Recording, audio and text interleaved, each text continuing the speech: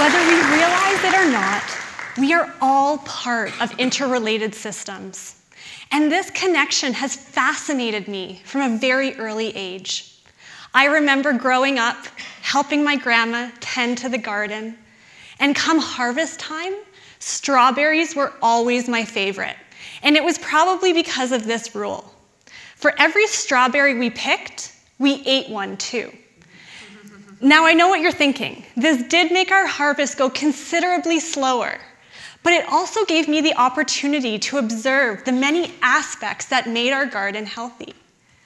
Much to my grandma's dismay, soon I was equally as interested in the birds and bugs and bees and worms as I was the food we were growing. Now I carried this fascination with me, and fast forward 15 years, I was a wide-eyed first-year undergraduate student looking to make my mark on the world.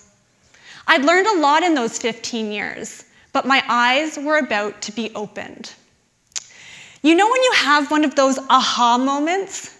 I had two of them during that first year of university. The first happened during an environmental studies course on systems thinking. Everything just seemed to click. In essence, systems thinking is looking at the whole as opposed to individual parts and pieces. We're really looking at the cause and effect of relationships here. Let me use an example to demonstrate. On the left-hand side, you will see a number of independent objects. If I added something or if I took it away, it probably wouldn't make that much of a difference. However, on the right-hand side, you'll see these same objects assembled into a system. Together, they're able to accomplish something greater than what they can do independently. This time, if I added something or took something away, it would fundamentally change how that system works. But this is not our first experience with systems. The hydrologic system is one of the first that we learn about in school. But every day, we navigate social, cultural, and economic systems as well. And the decisions that we make impact and influence how those systems change and evolve. So after I was learning about all of these systems, I was pretty sure I was suffering an existential crisis. You know, I was learning about these complex issues, and I wanted to make a difference. I wanted to take action. But I had no idea where to start. I was utterly overwhelmed. And through speaking with my other classmates, I realized that I was not alone in feeling this way.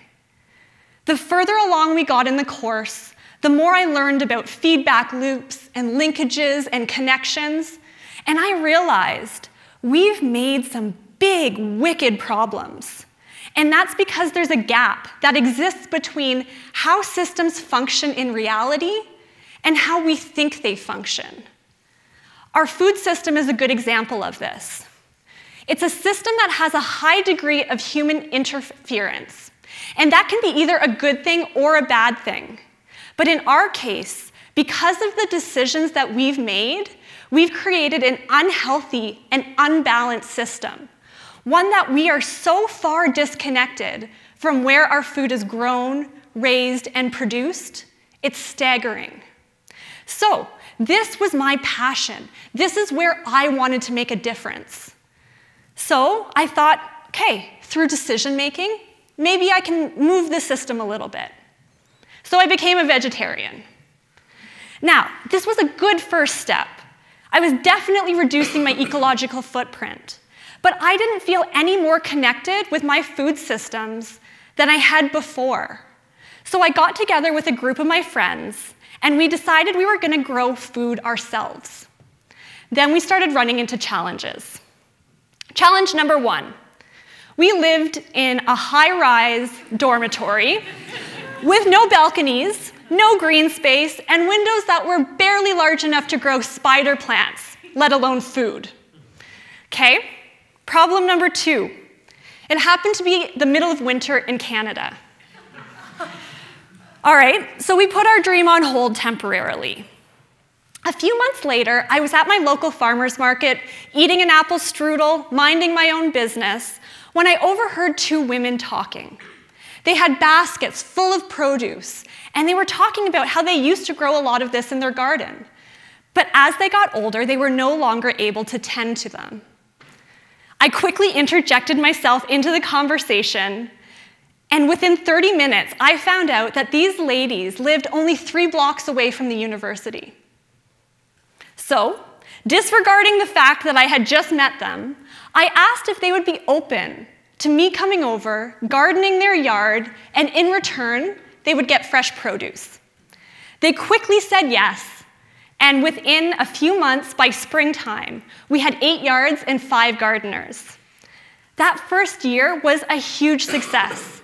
It was a lot of work, but we were able to grow enough food to share amongst the gardeners and those that were taking care of the yards. So, I thought, we're finally making a difference.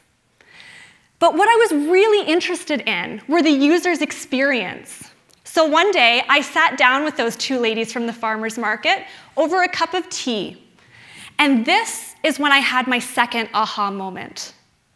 They said to me, "Kalen, I love the fresh food. I love that you're using our land. But more than that, I love visiting with the gardeners and the sense of community that this has built." That's when I realized, in order to have true system sustainability, not only do we need to take care of the garden, but we need to take care of one another. My scope was too narrow, and my view of sustainability changed from one that was predominantly environmental to one that included social, cultural, and economic components, all part of the same complex system. That next year, we grew more food than we ever had before. We added more yards, we added more gardeners, and we did things a little bit differently. We started to learn about the culture of the residents, planting crops they remember growing up with. And in turn, they gave us knowledge, things that we could never learn on the internet. We also started knocking on the doors, inviting the residents back to visit with us, rather than worrying about disturbing them.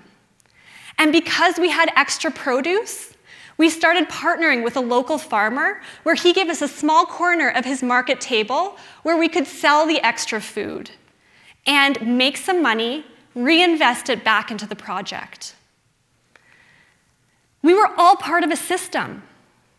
The natural environment gave us countless things, including sun, rain, and pollinators.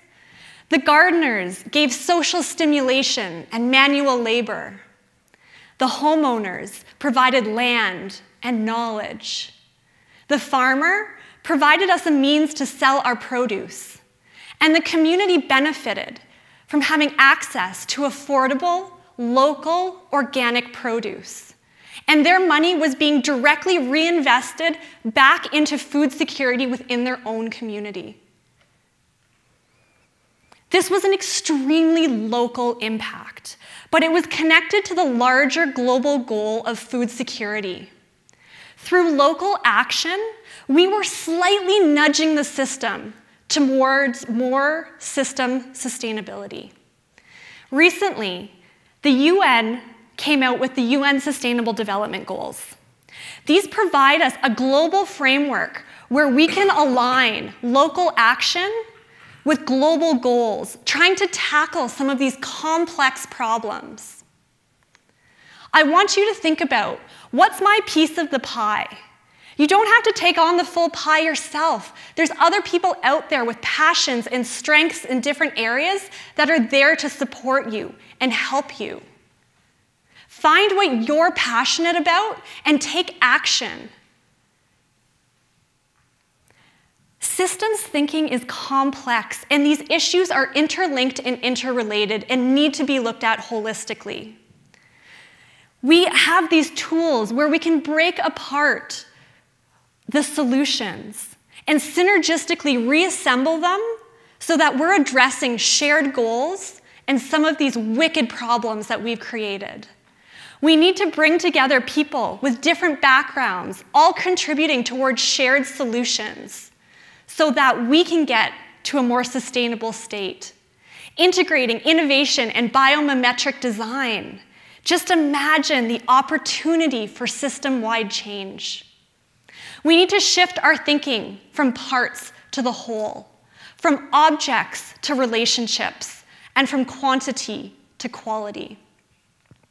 John Muir, the naturalist, really summarized it well.